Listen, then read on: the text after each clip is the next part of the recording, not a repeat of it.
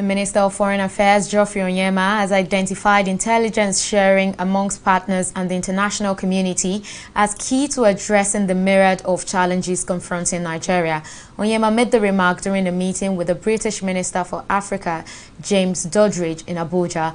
While he concedes that the nation is grappling with issues that border on security, economy, and of late COVID-19, the Minister of Foreign Affairs, however, is upbeat that with the present stance of the federal government, there would be much more improvement. The visiting British Minister for Africa expressed delight that COVID-19 figures are dropping and the death rates as well, and assured that the United Kingdom remains committed to Nigeria's cause and the Commonwealth.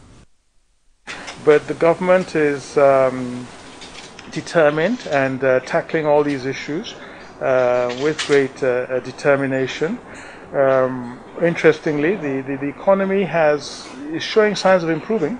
Over the last few months, the figures have been better than I think even the international financial institutions had anticipated. So that's a cause for optimism.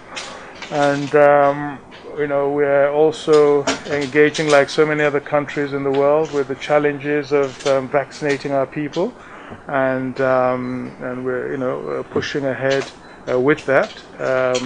Mercifully, our figures are going down, the numbers are going down, and we, fingers crossed, appear to, like the UK actually, be on the downward path.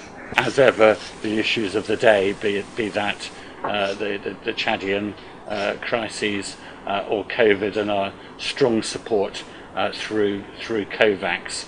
And it's good to see the vaccination program starting to commence with rigour here in Nigeria, because unless we're all protected, ultimately none of us are protected.